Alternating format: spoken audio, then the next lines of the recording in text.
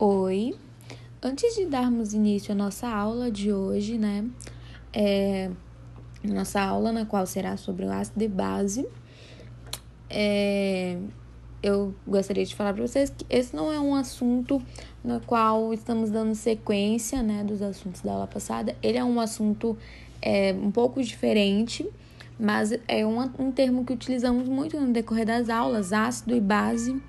Então, é importante que vocês saibam um pouco sobre esse assunto. Acredito eu que vocês já tenham estudado um pouco sobre ácido e base, mas de uma outra teoria de ácido e base na química geral.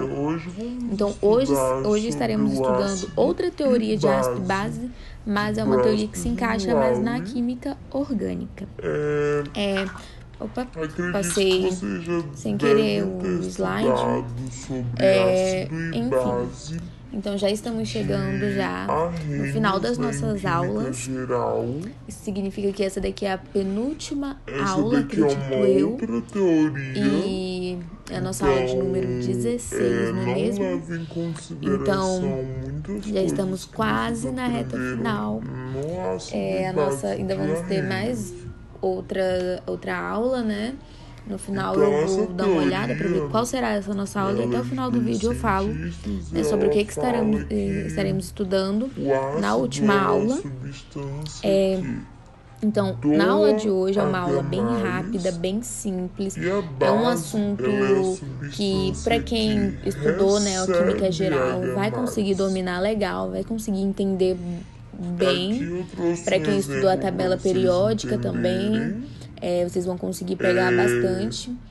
E eu peço bastante atenção de vocês para essa aula de hoje, porque na aula de hoje eu estarei trabalhando com bastante exemplos, estarei mostrando bastante exemplos, bastante reações para vocês. Então, essa aula aqui vai influenciar bastante, para quem estudou química geral, para quem está assistindo as aulas de química geral, vai conseguir entender bastante a aula de hoje, a aula de ácido e base, não é mesmo?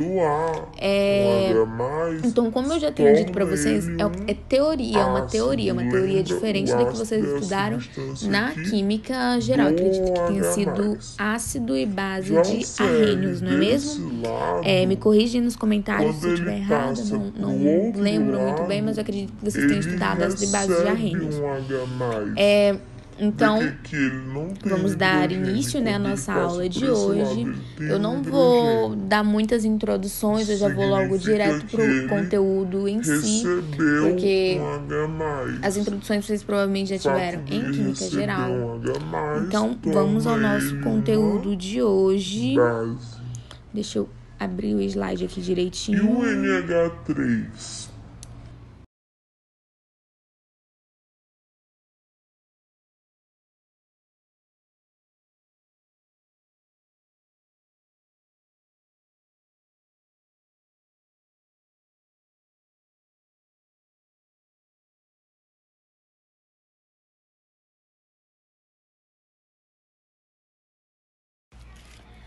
Oi!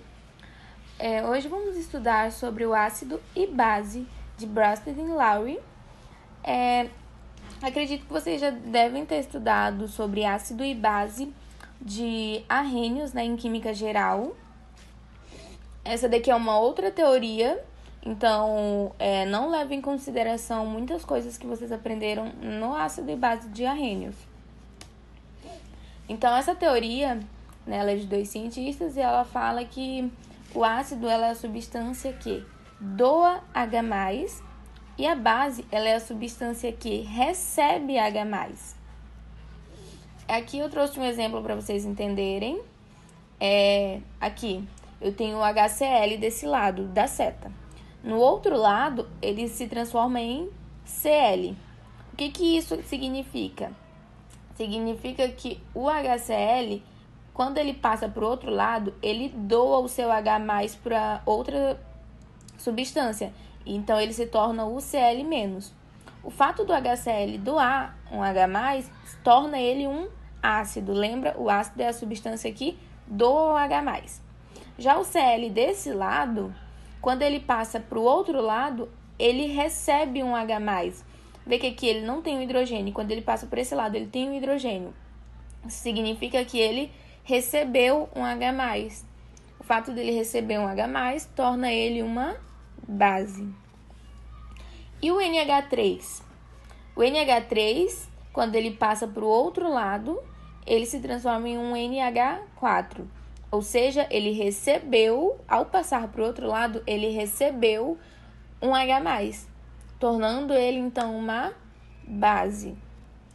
Quando ele está desse outro lado, vocês conseguem perceber que o NH4, quando ele vai para o outro lado da seta, ele se torna um NH3.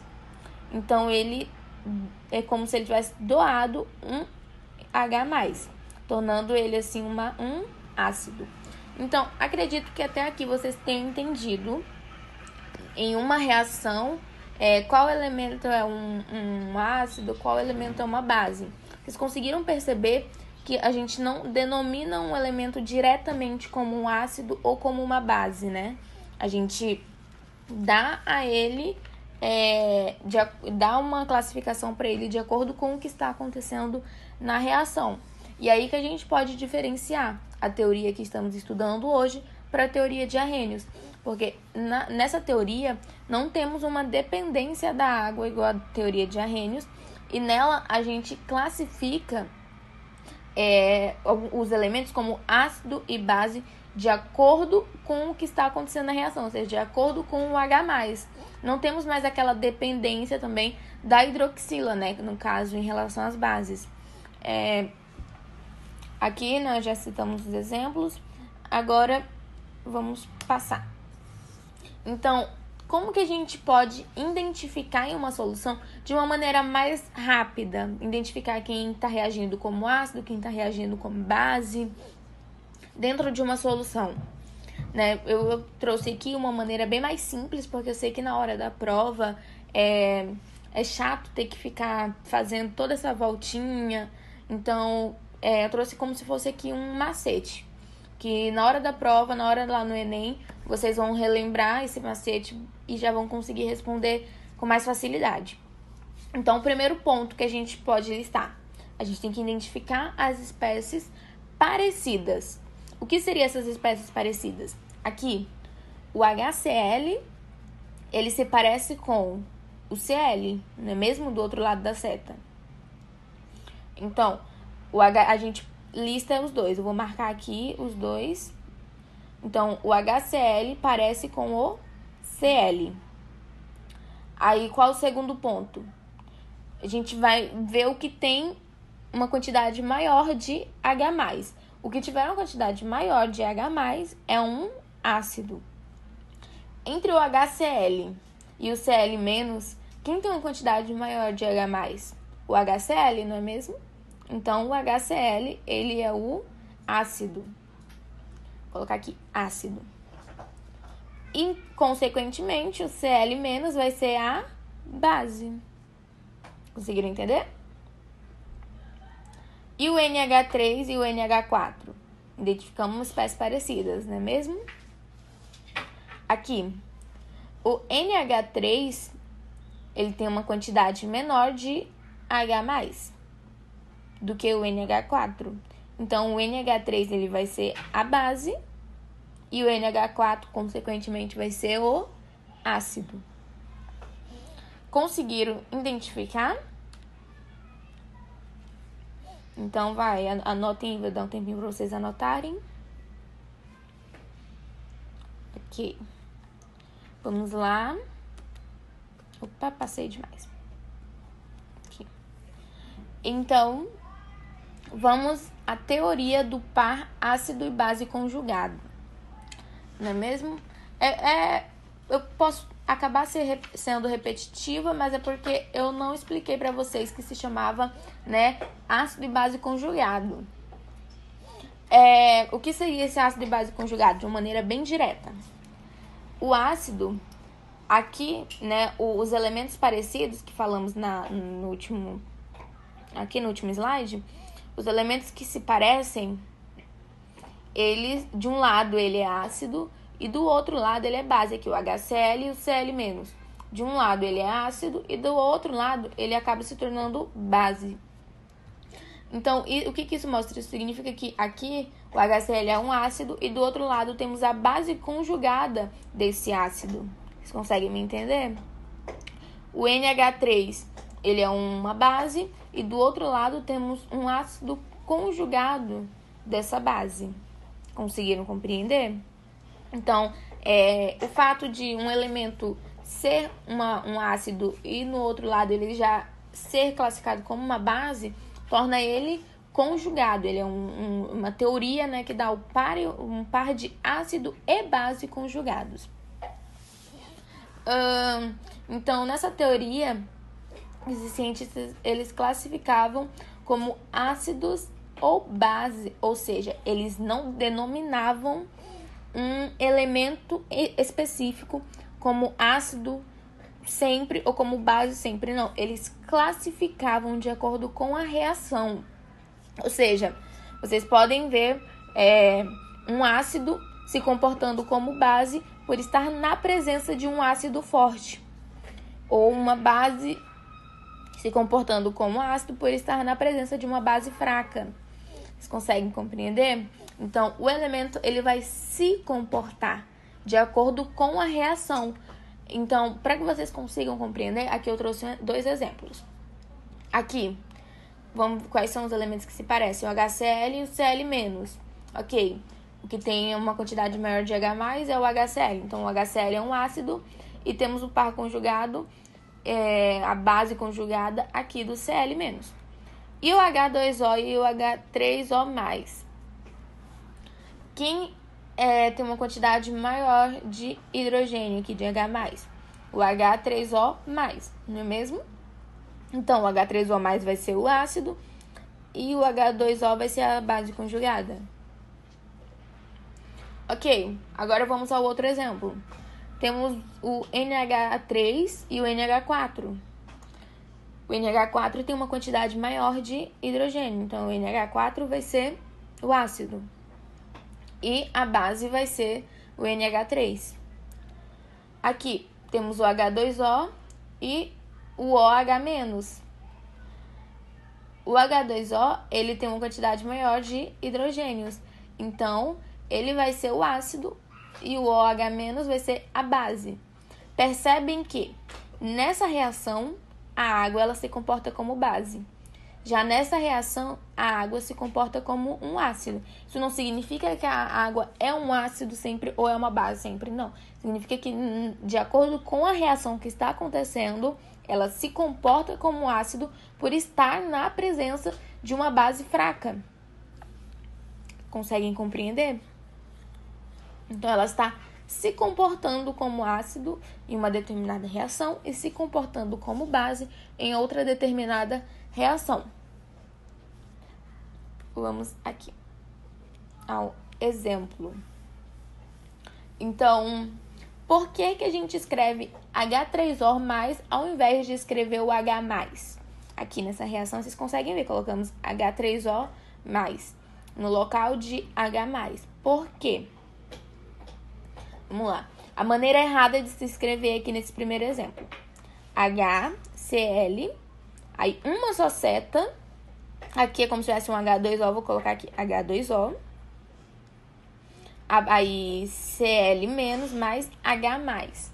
Por que essa maneira está errada? Não é assim que se escreve uma reação. Porque o HCl, ele está reagindo com a água. Então, se ele está reagindo com a água, precisamos ver essa reação. Então, quando o HCl ele reage com a água, ele produz o H3O mais o Cl-. Parece um pouco confuso, não é mesmo? Mas como assim, né? Vocês devem estar se perguntando, mas como assim? Não entendi.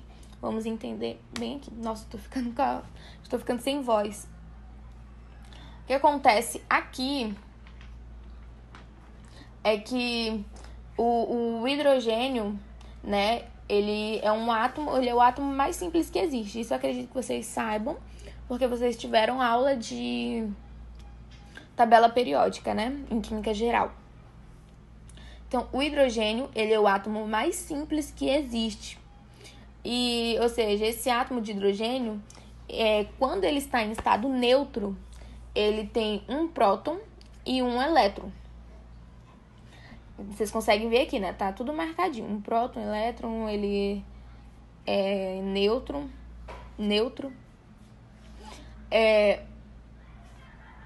O H+, ele é o hidrogênio que perdeu um elétron. Ou seja, sobra apenas um próton. Por isso, H+, porque o próton é positivo, o elétron é negativo. Por ele não ter nêutron, fica então um H+.